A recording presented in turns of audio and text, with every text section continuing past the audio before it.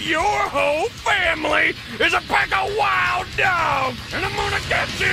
You're a piece of... a little piece of...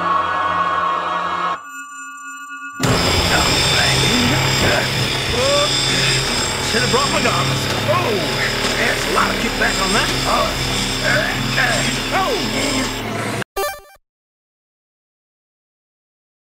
Back when animation seems to be at its lowest, there was a time where a lot of networks would try the cartoon approach. By having an animation block, Fox would have animation domination, something they've been doing for years, showing The Simpsons, Family Guy, real low effort, high reward stuff, and networks like Comedy Central would have Trip Tank. This would be a bunch of sketches from different animation styles and animators. It was really unique to see one of the sketches will actually get its own show. But I'm not talking about that. I'm talking about animation domination, spin-off animation domination, high def, or ADHD for sure. This will be on the Fox sister channel FXX. With it having 2 seasons and only airing 6 shows, I'm going to be doing each individual videos about each show. And the show I'm starting off with is one of my favorites within the 6. What's that show? Well, it's called Stone Crackers. So sit back, go eat that random bag of mushrooms. It's time to quack out.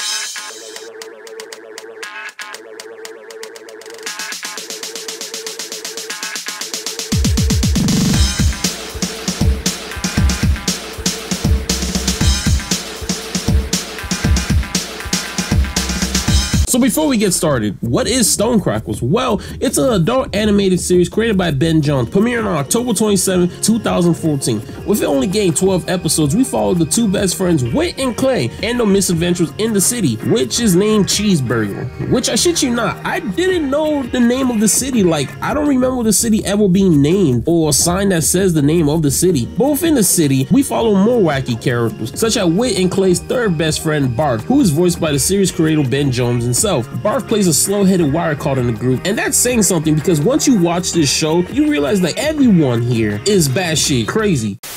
Look at this. Can you believe they got this big-ass fire pit and no one's lit it yet? I don't think that's a fire pit. Sup? Cool. But Barf takes it up a notch, and even having some type of bad luck. Like in one episode, Barf throws a ball and that thing flies up into the sky, hitting the satellite, which crashes into their house. But that's kind of the vibe of the whole show. But other than Barf, we have other notable characters, like the roommate Dottie, whose voice actor reminds me of Jessie from Toy Story. At first, she kind of plays off the level-headed mother figure, always looking out for Whit and Clay. Even in one episode, her trying to set them in the right path, only for them to do one last prank, and it backfired, causing a huge panic within the city.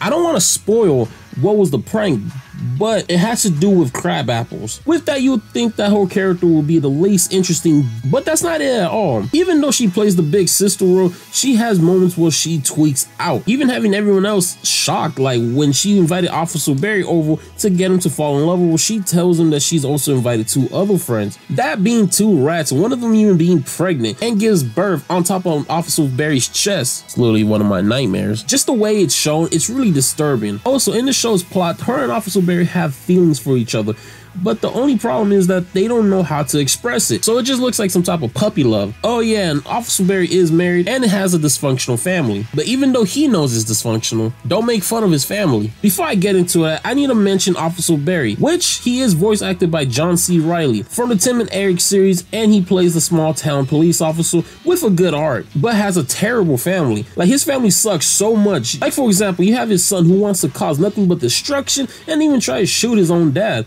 in his first appearance. And we see his crack-addicted pregnant daughter and his wife who truly hates Barry, even willing to feed him dog poop. And do they explain why his family hates him so much? Even though Officer Barry seems like a really nice guy? No. Which I think if they had another season, I feel like they could have talked about why, but there has to be some other reason. Like, what do you guys think? And lastly, we have Bud. At first, I thought this was like a little brother or something, but he's the neighbor kid that likes to pal around with them. How can I describe Bud in Stone Crackers? Out of pocket. And I know that's saying something for for a show in this caliber, but for the things that Bud has done in the show, you'll understand. Like in the last episode of the series, Bud falls in love with this mysterious girl, and he teams up with Officer Barry so they can come up with a plan. And within one of the plans, Bud sneaks up on a CEO duck, and I guess he steals his voice and transfers all his money to Bud. It's really crazy, but just look at this and tell me what you guys think. Of the money market are directly tied not only to this index, but the entire spectrum of the market, the European markets, the national markets.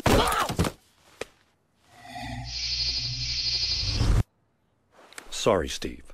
I got cut off. I have a new idea. Please transfer all of my money to Bug Corporation. All of it? That's right. All of my money.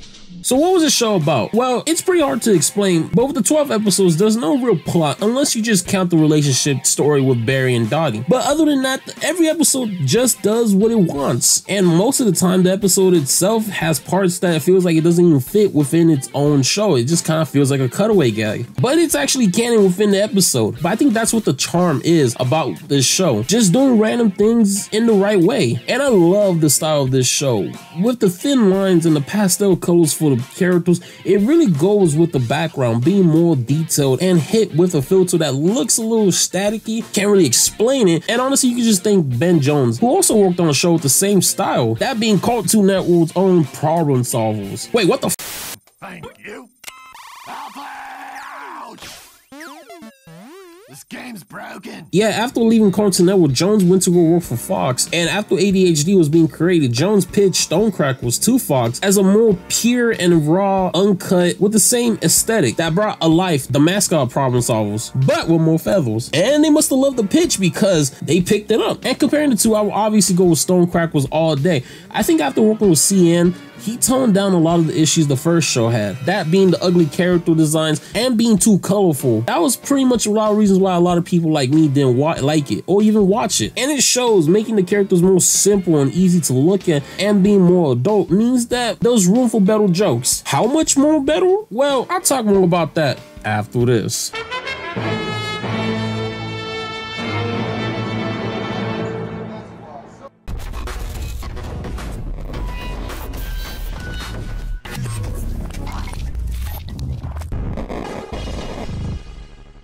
Hard to pinpoint my favorite episode, but here is some that I love to rewatch time to time again. First up, we got episode 8 titled 2112. This episode focuses on Dottie and Barry as they both try to admit to each other, with Dottie hosting a party and brings two of her friends, that being the rats I mentioned, with a plan giving the idea to Barry to leave his wife. But the climax of the episode gets a little crazy, with the B plot having Whit and Clay train their cat Garth to hunt down rats because the bread has been getting eaten. And it's one of the most funniest moments in the episodes how they get Barf to dress up as a rat just to get jumped, to the point that at the end Barf comes back all beat up like Randy Marsh asking for a round 2. It's up there, you gotta go check it out. But the way it just ends in the episode with all the characters just dancing, staring at the camera, kind of gives a creepypasta vibe, and I kind of love it. Also gotta give props to episode 11 titled Hemisphere, another Officer Barry episode. Yeah, a lot of the episodes I like has to deal with Officer Barry. I think it's just biased. But in this episode, Officer Barry has been getting pranked by his fellow police officers, and with his passive nature, he doesn't retaliate, but it gets to the point where he tries to ask for Whit and Clay's advice,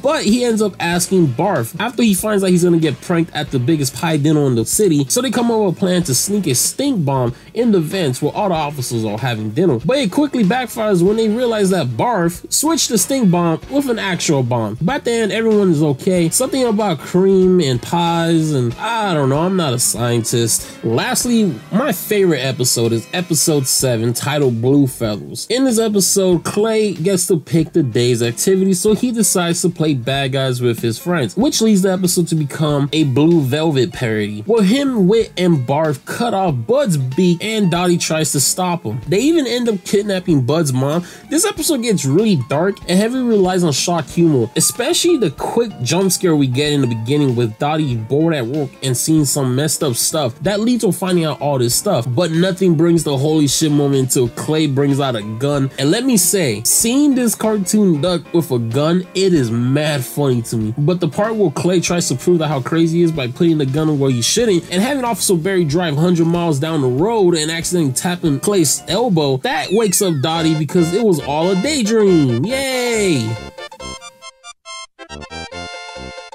And I know It Never Happened plot is a real low effort way of writing some things, but I think this episode makes it work, because it's not like we can just go back to normal with it not being a dream. Like, what we were supposed to just brush off that Clay doing all that stuff? But towards then, we end up getting another question, is when Dottie asks herself why she has bad daydreams. While she gets ready to sleep, her taping her eyes open, eating some mysterious mushrooms, and playing loud music and some crazy visuals. Talk about crazy.